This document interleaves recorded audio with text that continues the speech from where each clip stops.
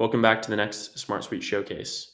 If you're new here, I'm your host, Nate Montgomery, and this series is all about giving you insights on how customers are using our platform based on how our onboarding team has been helping customers recently. In today's episode, we're going to be taking a look on how interior design firms are using SmartSuite. SmartSuite is a great solution for interior designers because you can collect data directly from your clients and from the websites in places that you find inspiration from, bring that data directly into SmartSuite and relate it to your CRM, your inventory management, and then start to actually do the work of those projects and budgeting directly within SmartSuite. This then allows you to make sure you're meeting the requirements of your clients. And once you're done with the budgeting and the project, you can use SmartSuite as a tool to compile that information and get it back to your clients in a customized and official looking way. Let's dive right in. Before we get started in this episode, I want to remind you where you can find these solutions, like the one I'm using today. You navigate to your homepage, go down to Add New Solution, start with Templates, and click on SmartSuite Showcases. All of the templates I use throughout all my videos are located here. Today, we're going to be focusing on this interior design budget management solution. Feel free to download and follow along. We're inside of this solution I've created based on how we're helping interior design teams work with SmartSuite.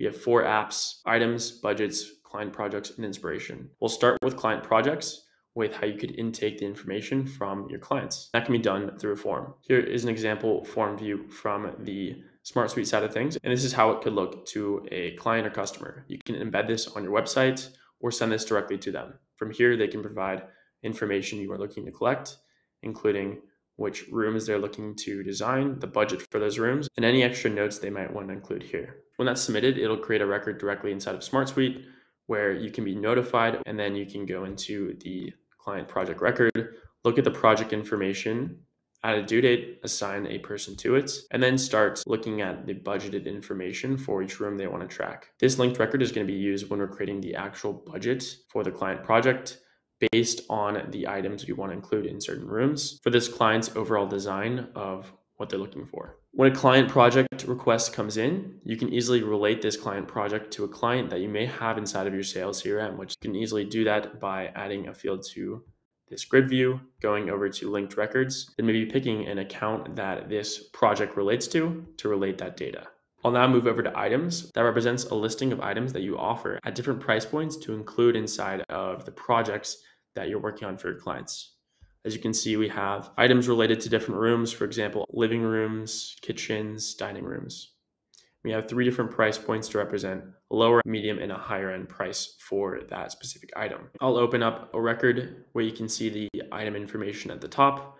We can see the different price points and then the link to the budget, which I'll get into in a second. This inventory listing, or these items, can be linked to a location such as a warehouse. They can be linked to your purchase orders and your sales orders, which can be managed in a different process and a different solution. And you would just relate that data like I was showing you inside of the client projects. Now, in order to get items inside of here, you have to collect information from somewhere. And one way to do this is inside of our Inspirations tab. Here we have an inspiration board of things we find on the internet that we can offer inside of the projects we are working on for our clients. One way you can do this is using our web clipper, which you can add as an extension inside of your Google Chrome browser. Let's say you're looking at this Winston dining table and you want to add it to that inspiration app inside of SmartSuite. What you can do is click on the extension, go to the SmartSuite web clipper. I pre-built this one for us, and it will pull information from this web page and put it into fields inside of SmartSuite. Moving back to SmartSuite, we have this new Winston dining table with the relevant price, description, and a link to the item so you can go back to it if need be. You can also relate this piece of inspiration back to an item. You start to offer this item to your clients inside of their budgets. Finally, let's move over to the budgets where we are compiling items for different rooms that clients are requesting. Inside of this first view here, we have budgets by client by room. If we close this grouping to condense the information a little bit, we have groupings of clients. When we open them, we have a listing of rooms that we are budgeting for, probably based on what they've requested and which rooms they are looking to design. If I open up the room groupings, we can see the items that are inside of the rooms, and there are fields collecting important information about this. First off, we have the budget. We also have an option with the lowest, middle, or high price. And this is pulling from that price list inside of the items. We have a quantity here to represent how many the client wants of that.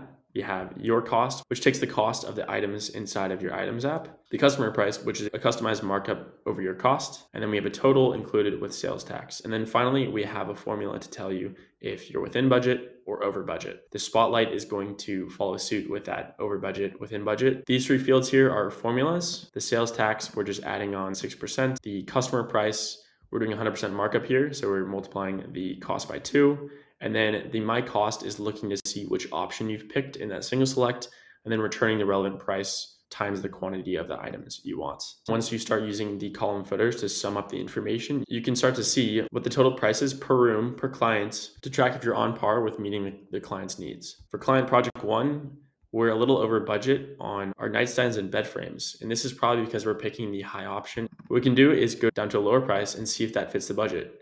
It looks like the total with sales tax included was moved down to $4,240, which meets our $5,000 budget for the nightstands and bed frame for this client, which highlights the record green because we're within the budget. This client project 1 looks good, and you can create a separate view to only look at client 1's project. From here, you can share this view directly with the clients, or if you're looking for something more official, you can use our newly released document designer to get the information about the budgets back to your clients. Going over to the client projects, where we can store these document designer templates. I've created an example document designer templates to share with your clients and get approval for the budget you've created for them, so you can start on that project. If I click on the document designer, I can see a templated example of how you can pull information from the fields link directors are using to compile a budget overview that you can send to your clients, get approval, and have them sign with their signature here. You can easily save this to a record in SmartSuite and have an automation send it out via email. You can easily export and print directly from the document designer and also flip through the records, which represent your different client projects, to fill this page with information relating to those projects.